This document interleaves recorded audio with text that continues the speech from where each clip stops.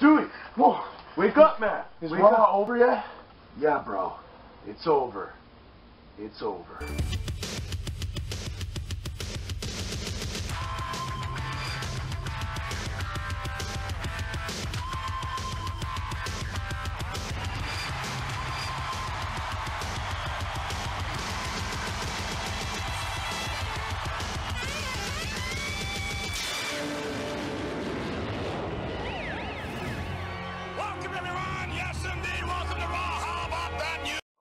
So, welcome to the Raw review this week.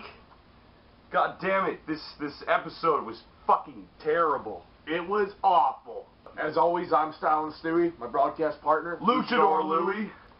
So it opened up pretty fucking shitty. Oh yeah. We had a love fest between AJ douchebag comes out. AJ motherfucking douchebag Comes out and talks to us about Twitter. Yeah, I've been seeing the tweets and the social media people like me.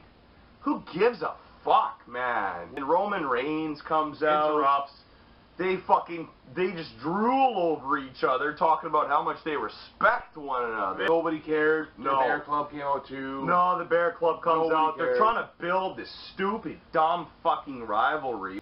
Nobody wants to see Nobody this. wants Nobody to see gives that a garbage. And you know what? We're going to save you the time and effort, and we're not going to talk that much more about it either. Next, we had next the segment. opening match. Kevin Owens came out with to commentate on the match alongside the Prophet Muhammad. The Miz, a.k.a. the Prophet Muhammad. And, a lot of diehard fans. He calls his fans the Muslims, still cheering him on. Yeah, the fanatics. They don't let go of the old gimmick. They don't realize he's moved on to the Miz. They're extremists. They are extremists. They hold on to those things they value so deeply, right? So they miss the old Muhammad. What do we get? We got Kevin Owens basically destroying commentary. The Miz. It's awesome. On commentary. Basically everybody. Yeah, Everybody Cesaro and Sami Zayn were wrestling until Shane came out and then changed the match around. Changed the match. Classic Shane McMahon move. And then Steph says, yeah, hey, Kevin Owens, Sami Zayn, same team. What a stupid concept, first of all. Let's put these guys who hate each other on it. What's on the line in this match? You know, I was starting to like Nothing. Stephanie before this kind of garbage. No, what kind of stupid match is this? It's just getting dumber. It was a stupid concept. It was basically like saying, you know what? Sami Zayn that Four Horsemen thing in the WCW where I think it was Sting who teamed up with Ric Flair against the other members of the Four Horsemen. It's stupid. That Ric Flair turned on Sting. Same thing happened after Kevin Owens and Sami Zayn won the match. Kevin Owens just went in, fucking destroyed Sami Zayn. Fuck Kevin Owens, though, man. Kevin Owens is the next big thing. I'm telling you right now. On commentary, not in the ring. Yeah, he's good in the ring, too. Jericho, he said that Dean Ambrose, it's time to apologize for wrecking his jacket. Yeah, I would say at the very least he owes Jericho an apology for wrecking something that cost $15,000. That's a lot of money. You know what? Jericho said it himself. He's a multi-millionaire, but still $15,000. He knows it. $15,000. He comes from humble beginnings. Humble beginnings. I heard that Chris Jericho's net worth actually exceeds that of one Madman Pondo now. No way. You know what? If you're making more than Madman Pondo, you have hit it big time. You've hit it big time. Maybe you guys have seen that Madman Pondo video of him pulling out his own tooth as featured on Tosh.0. I didn't know Pondo was a dentist. I did not know Pondo was a dentist. I didn't know either. I don't think he's licensed. We get, we get our third match. The Carlito's old team. Supremo and Epico. And they start talking. They're not new. You're not new. You're not new at all. And you don't eat beans. So let's be honest. I eat beans. Whatever. Let's build them up. Let's build them up. That's as much as we're going to talk about that. Yeah. But, but at least we got Jericho that's coming out, you know. He's giving the gift that keeps on giving. He's giving Jericho out. Asylum match. See, he doesn't really care. He wants one or the other. An apology or the money. Dean Ambrose is giving him an asylum match. I don't know if you were awake for that. I was awake for that. There was nunchucks. There's a plant in there. There's a straight jacket in there. It's CZW Light, basically. Yeah. Diet IWA. Chris Jericho's a reasonable man. He just wants an apology and his $15,000. Yeah. Hey, how about that Psycho Sid music? How about that Psycho Sid music when the cage was dropping to the ground? Nice. Way to rip off Psycho Sid. Way to rip off Psycho Sid. And why not apologize? Jericho Great you a way out. Sid. Now you're going to have to face Chris Jericho in a steel cage. Are you going to be ready for that? Can you handle that, Dean Ambrose? I don't think so. In the first ever Asylum match? I doubt it. First ever CZW Light match? Yeah. Diet IWA match? You know what? I got something to say about tonight's episode. Why so many goddamn recaps? Why do we have why do we have to have so many goddamn recaps? I just had to get that out. I was happy to see Bob Backlund though. Oh, Bob Backlund, you know what? Oh my, I laughed my ass off when Bob Backlund came out. Oh yeah. He was hilarious. Desktops belong on desks, calendars on walls. Oh yeah. Watches Bob on Backlund your wrist. Shit. Thank you, Bob Backlund, for fucking bringing some common sense to the table. God damn it, about time. Thank you, Coach Bob Backlund. Keeping it real. Yeah, that's right. We had Dana versus Becky Lynch next, though. Right? Dana versus Becky fucking Stinky Lynch. Right? Right. You didn't even write that. You just didn't even care. You liked the ending. You didn't write it down, though. No, I liked the ending, and I didn't write it down. I got something to say, though. I don't know that Dana chick. I don't know. Whatever. I guess. It was a boring-ass fucking match. It was a shitty match with a good ending, because I didn't see it coming. Cut to the Golden Truth is back together. Finally. They had a heartfelt promo.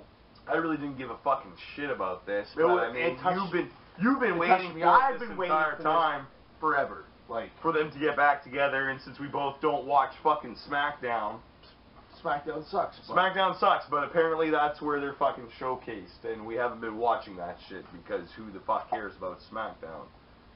Bunch of promos, some matches, some edited cheers and boos.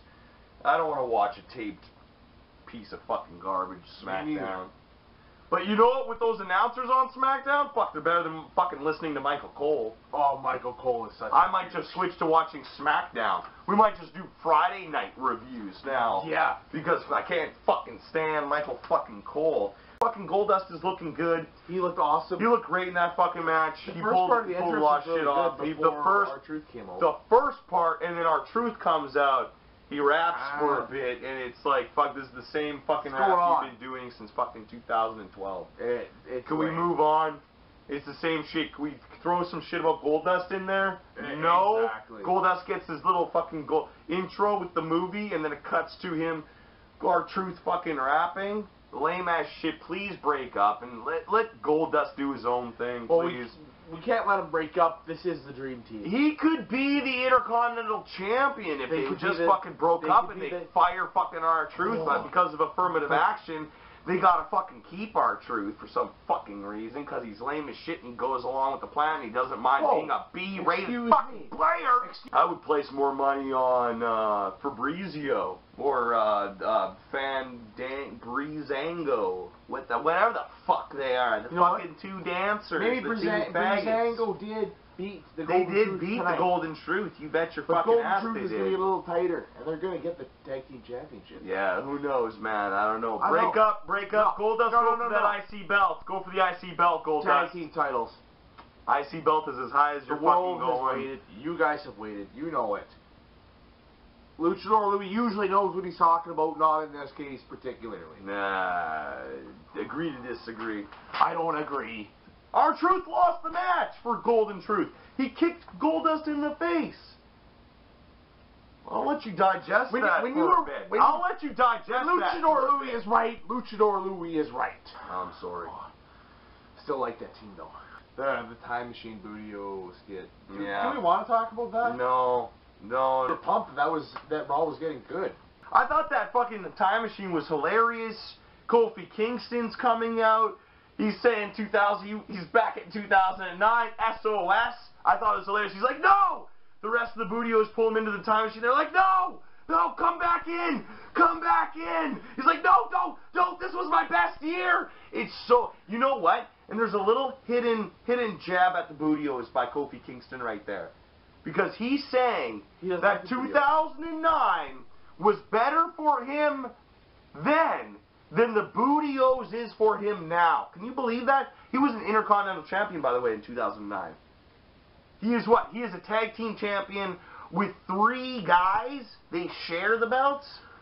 You know what we call that? You know what we call that where I come from? What? Communism. Do you know what we call that where I come from? What's that? The cookie game. Not a Bootio. Not a Bootio. Not at all.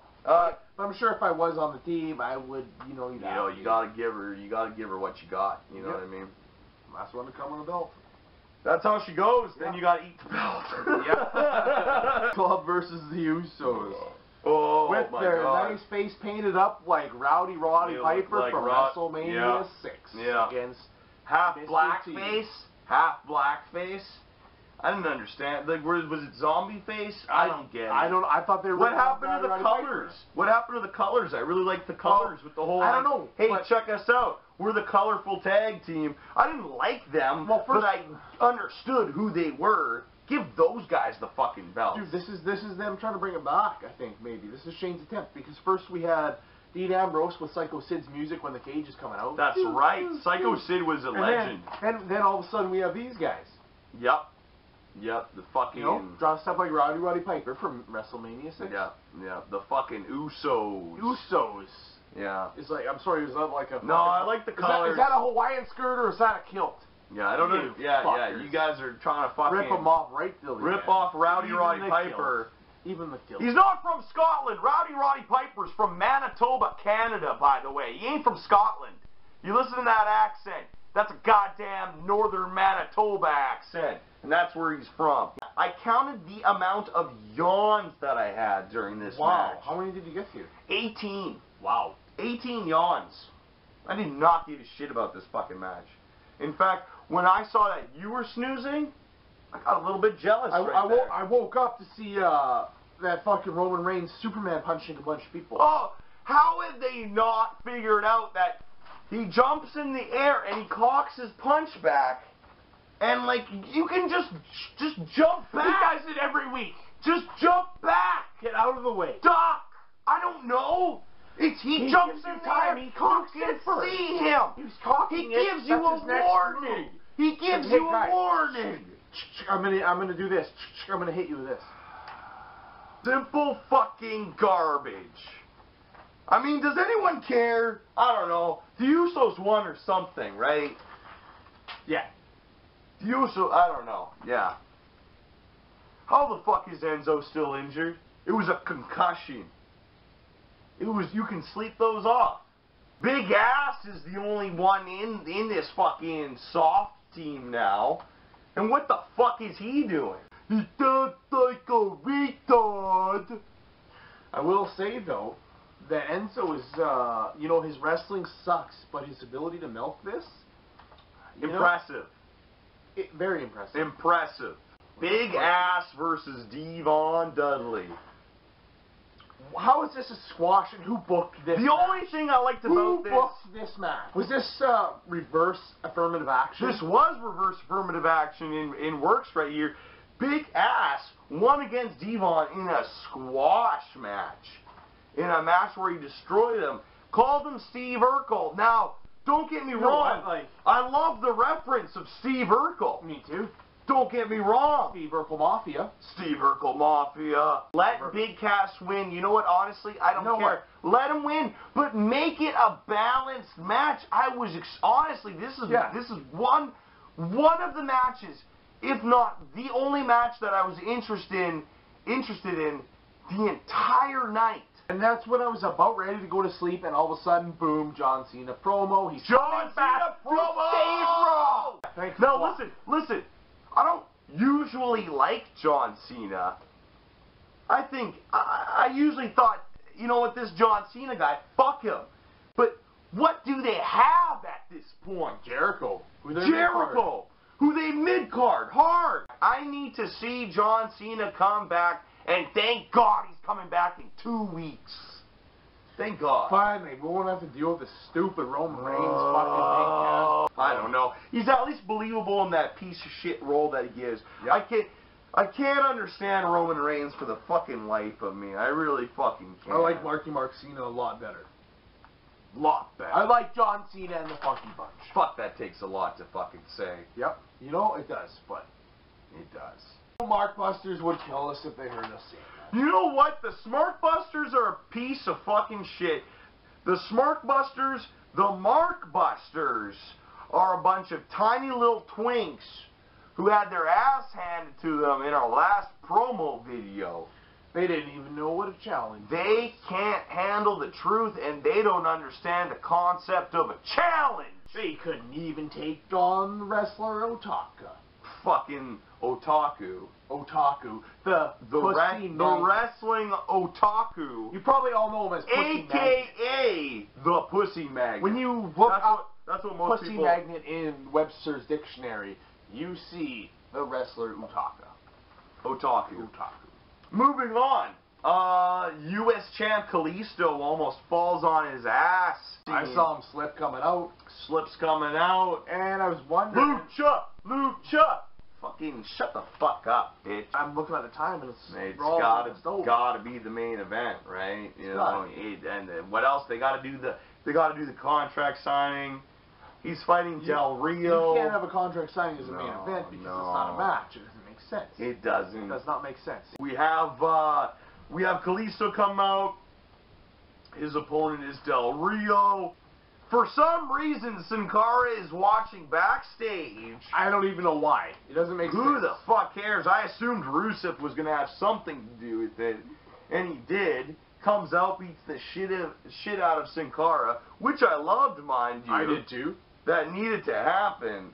And then he came out and kicked the fucking living shit out of Kalisto. It's about time they put over a heel. Put him in the camel clutch. What a camel clutch, eh? Boom. I thought his back was broken. Beautiful. Wow. Beautiful. Don't let me... I'm not trying to sell Del Rio short. He looked really good in his match, too. But Rusev, good job, buddy. Good job. I don't know. Moving on. Yeah, it was the contract signing. Ric Flair came out with Charlotte. I assume they signed the contract. I don't know. It was a contract signing. They're going to have the match at Extreme Rules. What else can really happen in a contract signing? This contract signing was as boring as watching a Mark Busters video. It was. I was waiting for the fart sounds. Fuck it. What the fuck is wrong with wrestling? Oh, I don't know, Whitey. Why don't you give me a hand job? Oh.